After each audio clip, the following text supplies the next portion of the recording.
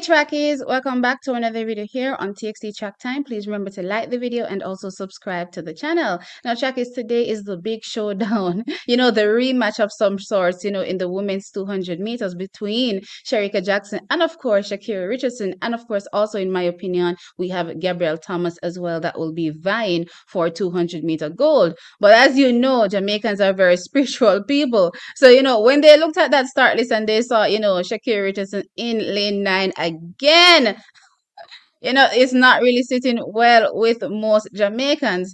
However, with that said, on one hand, could it be the case of, lightning striking twice from lane 9 and Sha'carri, walking away with double gold? And I'm talking about double individual gold, not even throwing in the relays, for her to potentially walk away with 3 gold medals. But could it be possible for Sha'carri to walk away with double gold, at these championships? Or is it time for, Shericka to show her who is boss, in the 200 meters and, take that event, revenge of some sorts, considering that, all season, Jamaicans have been touting Shericka for the win and, she plays second. So in this, 200 meters, is it her turn, to whomp the field or stomp the field? And then, of course, we also have Gabby Thomas as well. She was the number one or is the number one girl in the world so far. And since the 100 meters, nobody's really talking about her. All we're focused on, is, of course, Sha'carri Richardson and Shericka Jackson. Will she come out and say, listen, I'm not number one in the world for nothing? Put respect on my name.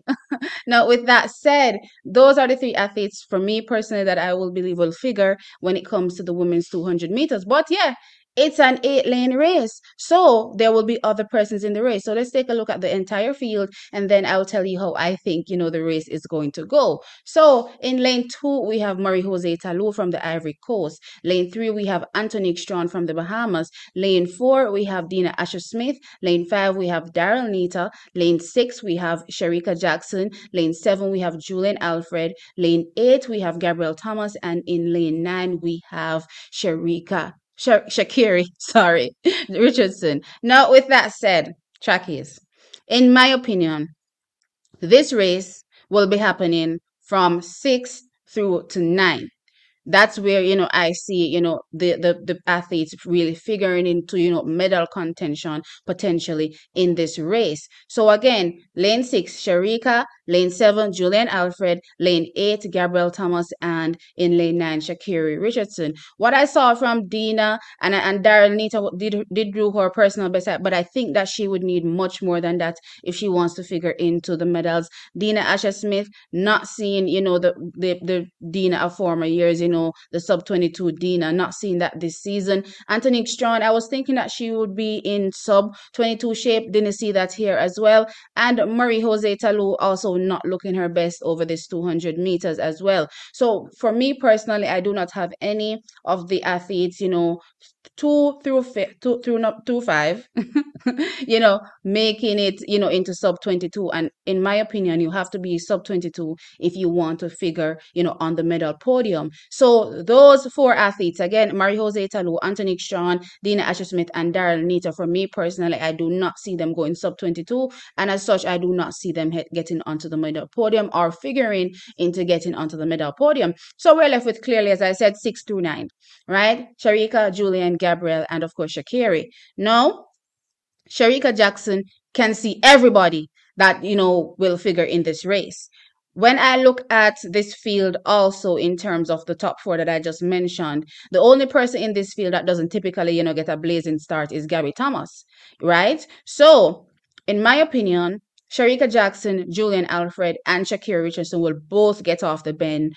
All 3 of them, will get off the bend really well. I believe they'll all run a really fast bend. Don't get me wrong, though. I wasn't really impressed with what I saw from Julian in her race with semifinal. When we go back and look, Kevona did stomp her, off that bend. So I'm not sure if she's showing signs of fatigue, towards the end of the season finally. But her start was not that impressive, but she could turn things up for the final. So that's potentially happening. And we do know that Julian is a really, really good starter. So I do have her potentially figuring in things right off the bend. But I still do have, Shericka Jackson and Sha'carri Richardson, that much, just a tad bit ahead off the bend, personally, based on again 100-meter personal best, we had Sha'carri Richardson run 10.65, and of course Shericka Jackson 10.72 in the final. So I'm working with those times. So I'm expecting a super fast bend from those two athletes specifically.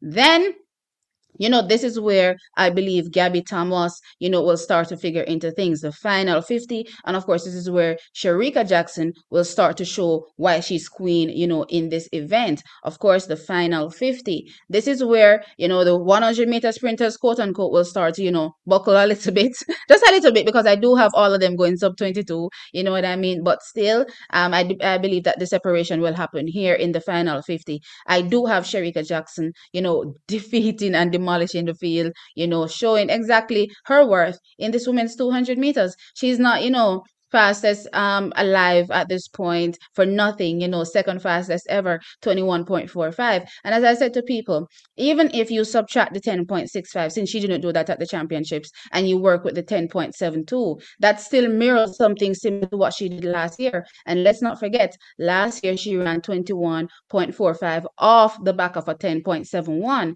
So with that said, trackies, it's still possible for her to run, 21.45. And let's just say perhaps she was not completely solely focused. Even though a lot of people will tell me that that's not the case. She ran full tilt and just lost simply, right? So if she still has more to give potentially, because we've been talking up this 200-meter potential world record also all season. So that's, to me personally, looking at the focus that I've seen Shericka display in both rounds, tells me that, you listen, this is wartime. So potentially we could also see her going after that world record. And again, it's still possible, because we can still draw on that 10.65 that she did, and say, listen, that can be the catapult to take her to a 21.3. You know what I mean? But that said, track is, for me personally, what's most important is gold in this case, and I do have her winning in some place around 21.4-ish, 21.5-ish. That's what I see here. Now, as it relates to second and third, now this is where it's going to be important. Will Gabby be able to, reel back in a Sha'carri Richardson and a Julian Alfred? Now, personally, I see, of course, Sha'carri Richardson running a personal best. She's on a high right now. She's running free, relaxed, stress free. Plus, she's also in, lane 9 again. So, but this time around, she's not going to blindside anybody.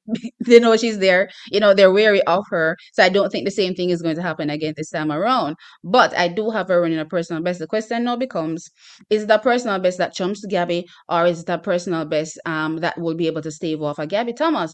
Personally, the high that Sha'carri is on, I wouldn't be surprised if she goes 21.6, 21.7. I would not be surprised if I see her doing that in this particular race. And if she does that, I do have her running Gabby Thomas. Now the question also becomes Julian Alfred. I see her running sub again 22, but I don't see her being able to measure up to anything faster than a 21.8. So if she's not able to go faster than a 21.8, then it means that she's outside of the medals, and I see Sha'carri Richardson and Gabby Thomas filling those next two slots. So this is how my gold, silver, and bronze goes. We have Shericka Jackson, not Sha'carri. We have Shericka Jackson winning, right? And then we have Sha'carri Richardson in second and Gabby Thomas in third, with the Julian Alfred finishing fourth. Anyway, trackies, you guys can tell me in the comment section below, what do you think? How do you think this race is going to go? Are you excited? Who do you think is going to win? Double gold for Sha'carri, or is it, Shericka's turn to stomp the yard? Sound off in the comment section below. Like the video, and of course, subscribe. I'll catch you in the next one. Bye.